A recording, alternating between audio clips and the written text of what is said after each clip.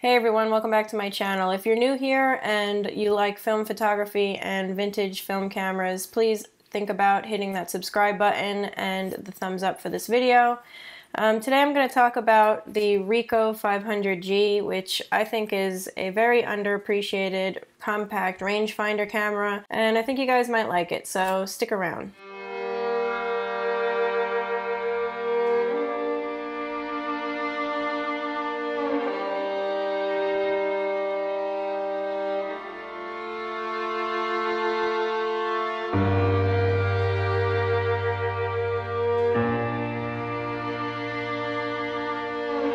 So in my last video, I demonstrated how to replace the light seals in the Ricoh 500G, and the response was really good. It always makes me really happy when I get messages from you guys saying that I was able to help you now be able to use the camera that you got from your dad or from a relative, or just that I've been able to help you start shooting film again. That always makes me happy, so thank you guys for all the messages. I really appreciate it. But now that I've spent a lot of time with this camera, I've had it for quite a while, but only recently, since changing the light seals, did I get to finally really shoot with it. So I wanted to give you guys my notes on my experience with it and give you some of the specs and see if it's something that you guys might be interested in picking up yourself. I do think, like I said in the intro, that it is a overlooked camera. I was actually very surprised with the results, and I'll share some of my results with you guys so that you can see for yourself, but let's get to it. So the Ricoh 500G was made in 1972 as part of Ricoh's compact camera series. You may know it also as the rebranded Sears 35RF. So it's a simple camera, but it does offer a lot, especially for a rangefinder under 100 bucks. You kind of can't beat that. So it has shutter speeds of 1/8 of a second up to 1/500th of a second. The ISO only goes up to 800, so that might be a problem for you if you tend to push film a lot or if you shoot indoors a lot. I do shoot indoors a lot, and it actually hasn't been that much of a problem for me. The only time it was a problem was when I wanted to shoot Ilford Delta 3200 speed film, and obviously I couldn't use the meter with it, but that's not that often. So the aperture opens up to 2.8, and the good thing about this camera that I really like is it has an auto setting, so it can be set to shutter priority. So if you put the aperture on A for auto, it will choose the aperture for you as you choose your shutter speed.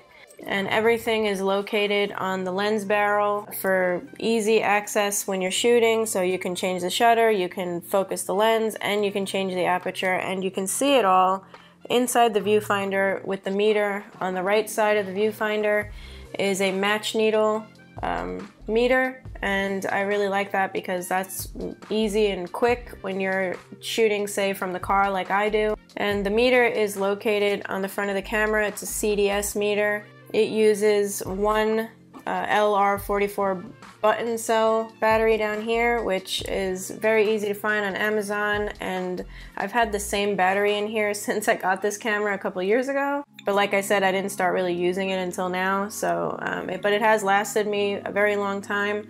A tip for you, if you have a camera that relies on batteries, set it to bulb mode.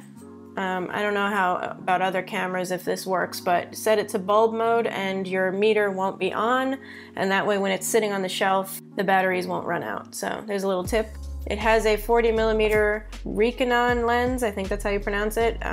Like I said, f2.8, and inside the lens is the ISO, so you turn this inner part of the lens and that changes the ISO for you. And that's about it. Those are the settings, and it's really simple. It has everything you need on it, plus you know, shutter priority, which I really like that feature, and it's really small.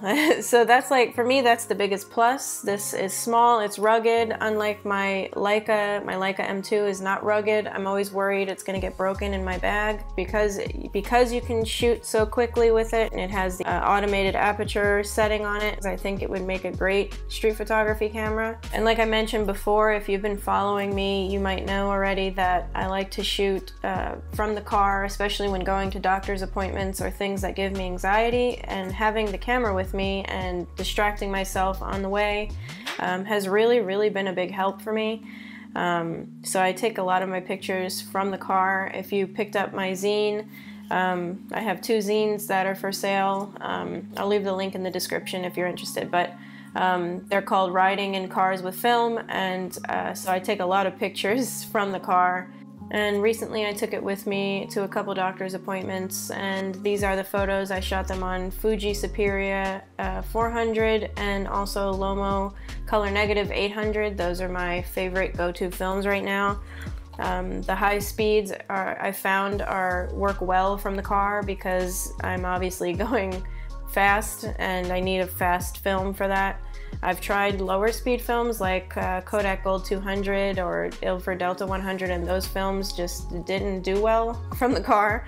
So these are my 2 go-to films, and I found that the lens is actually a really nice lens. It's sharp and it actually adds some contrast to your photos, and I've genuinely enjoyed this camera. I've found that I more than often than not have been grabbing this camera before I go somewhere. So the only negative I've had with this camera is, for me personally, my camera is missing the rewind knob on here, so I have to use a coin to rewind my film, and a couple times I didn't have a coin with me, so when I went to rewind the film in the car to load, because I needed to quickly load another roll, or I would go to rewind the film and then accidentally let go and it would fly back, which would cause the perforations on the film to get stuck back on the teeth. You know, because when you're rewinding the film, you press the button under here to release it from the teeth inside of the spool, the take-up spool. So it would get caught back on there, and then when I would go to rewind it again, it would get caught and rip my film off. So I've lost quite a few rolls now, I think 3 or 4 rolls of film cut in half trying to get them out of there. If I could just find a replacement, the camera would be perfect. The meter works perfectly fine and everything else is perfectly fine, but that one thing has been so frustrating, and it's been the only reason that sometimes I take my Leica with me instead of this camera. So if you know where I could get a replacement knob for this, let me know in the comments. But other than that, I mean, that's just a personal issue that I'm having with my copy of the camera. So other than that, I really can't think of any other negatives. But yeah, I mean, give it a try. It's under $100 on eBay right now, so I'll leave a link down below if you want to buy one. This is the black version. I think these are a little bit harder to find.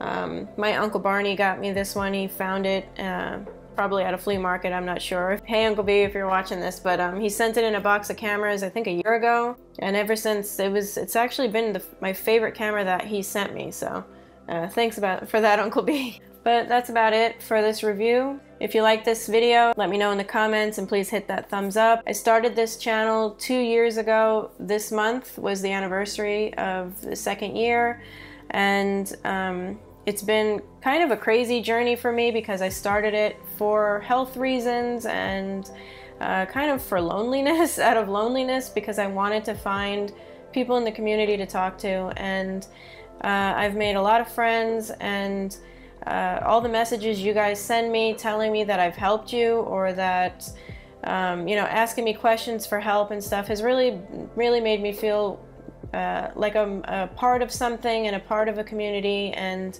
I hope that my website and this channel will be around for a long time, even after me, when, you know, keeping people using film cameras and using film, I hope that it goes on for a long time. So thank you guys for subscribing, people down there who comment all the time. I remember you and I appreciate you. And I hope you guys will stick around. Again, if you're new, please hit that subscribe button. Until next time, stay motivated and keep shooting.